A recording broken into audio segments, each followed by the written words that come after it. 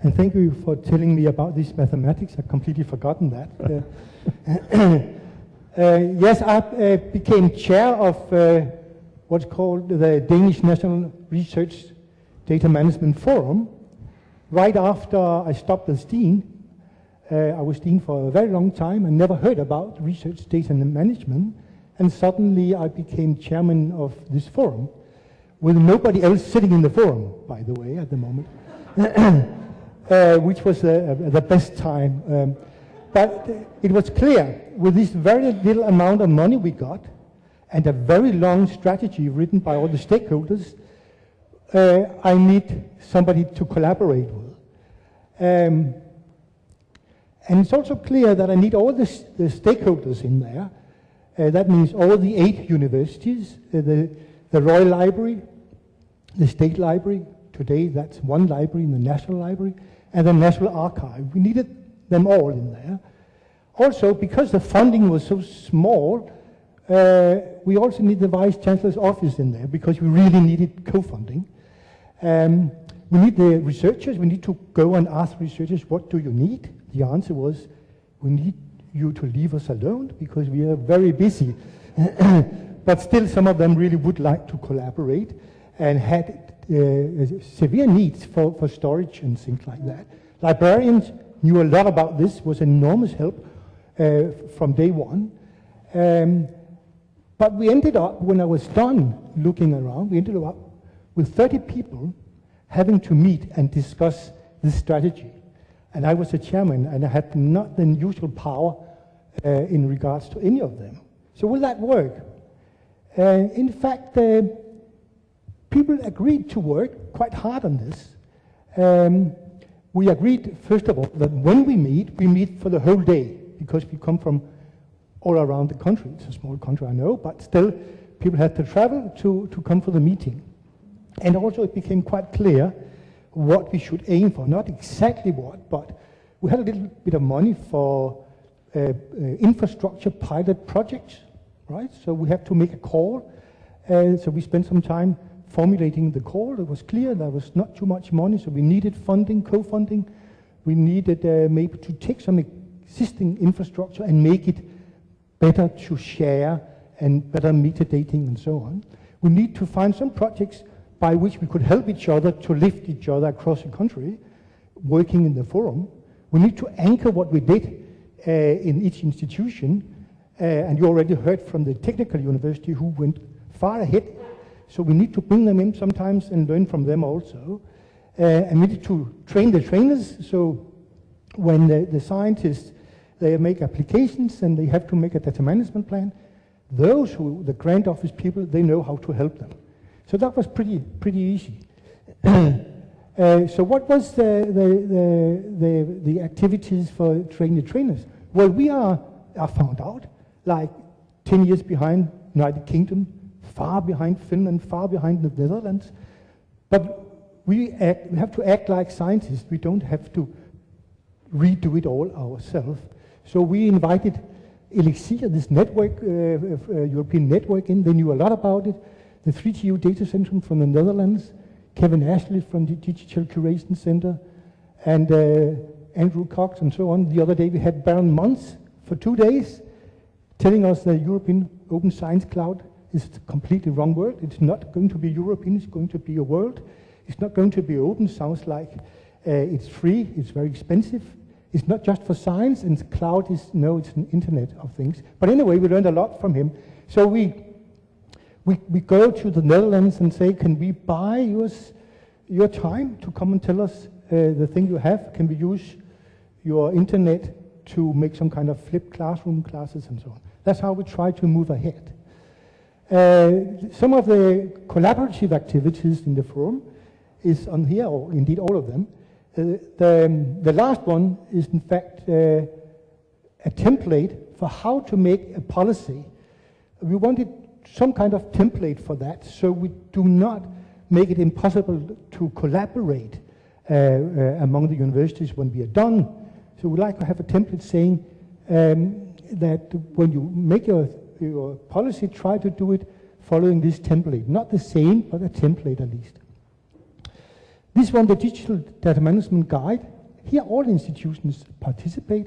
The idea is you come in here with the data, you describe your data, or maybe you're not able to describe it, but then they ask you a million questions, you answer them, and then they should tell you where is the infrastructure with the right tools to work with this kind of data. That's a wish. Whether we get there, we will see. We will get some way at least. Maybe this is also interesting. This was, I thought, for wet labs only, e-lab books, but no. People who humanities, they also need e-lab books. So this is a bit like if you want to buy a family car, you go and read in a motor magazine, and somebody has tested the different kind of e-lab books, and you find out which e-lab books fit your family. Then we build infrastructure. As I said, we pick an infrastructure which is already existing here, but then we put advanced metadata schemes on it, advanced sharing and things like that. Similar for a big data problem where we measure energy data, both historical but also near real-time data. We use some own cloud things which is already existing, but we try to make it right for this kind of projects. I will return to this one, the National Science App Store, in a minute, because it sounds a bit like something I learned from Norway. They spend a lot of money and they're much ahead of us, but I will return to that. This one, this one here, is the last one, actionable biomarkers. That's trying to collect all the biomarkers in life science, which are scattered all over different places, different storage. Try to put it together, and try to put it together also with a workflow for text mining, full text scientific papers, and see what you get. This is a bit like what Sverker was saying. We have this health data, try to make better use of that. Maybe that could be some Nordic collaboration.